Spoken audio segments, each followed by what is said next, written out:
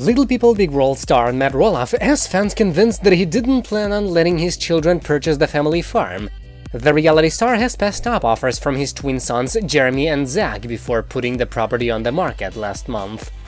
While Matt appeared to be interested in his children taking over the farm following his retirement, Reddit users aren't sure that was ever the case. One person started the thread writing, "I really feel like Matt didn't want either of his sons to buy that property, he did the negotiations just for show." The fan also questioned Matt's girlfriend Caryn Chandler's role in the discussion-making process. "I don't think Caryn should have been in the meeting. Also, did they just have one meeting and it was done? Matt and Amy took months to negotiate." Matt previously owned the farm with his ex-wife Amy before dividing up the property in their divorce settlement. Others agreed that Roloff patriarch may have never intended to sell the farm to his boys.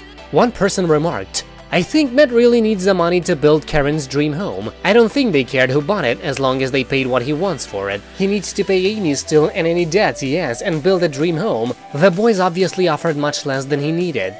Another agreed while bashing Matt's controlling behavior. "I don't believe Matt ever truthfully wanted or wants to sell the farm. The farm literally is Matt, it's his identity. I think he always made it sound like he wanted to have his sons take over one day because it sounded like the dad thing to say, but he was far too invested and controlling to let it go." It's still listed after a month on the market at the $4 million price tag. Maybe an unpopular opinion here, but I honestly wonder if he wouldn't be able to handle watching one of his sons run that piece of the farm, and heaven forbid they were successful or more successful than him. I think that would have hurt his pride.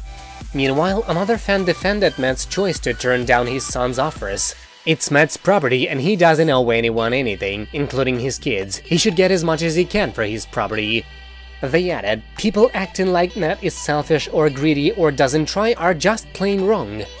The family's feud has played out on the latest season of LPBW as tensions ran high between Matt and his son Zach after the young dad's plan to buy the farm fell through. Jeremy also made an offer which Matt refused. Matt instead decided to put a 16-acre plot of the family's land up for sale. According to the Wall Street Journal, the father of four is asking for about $4 million with the sale of the original family home and bright red barn. Jeremy seems to have found a silver lining, however, as he and his wife Audrey announced that they purchased a farm in Oregon. The 1979-built two-story farmhouse in Hillsboro, Oregon was bought for an estimated $1.5 million last month. It's just a 7-minute drive from Roloff Farms, boasting 4 bedrooms and 4 bathrooms. Inside, the house is a little dated, which should pose no problems to Jeremy, a big fan of home renovations. It boasts a vast living room with exposed brick and wood paneling. The TV stars can enjoy breathtaking views of the surrounding forest and mountains as they unwind in the evenings. Above the huge kitchen is a mezzanine area which could be used as an office. As well as 4 bedrooms and another reception room, there is also a games room which is large enough to accommodate a snooker table. Outside, an expansive patio offers an incredible view of the Trestle Bridge, where Jeremy and Audrey engaged back in 2015. The house sits on 4 acres of land and also features a workshop, a garage and the potential for an accessory dwelling unit for their family's guests. In an emailed newsletter, Jeremy and his wife told their followers about their significant real estate move. "After a 2-year search spanning all over the state of Oregon, we bought a farm," they announced.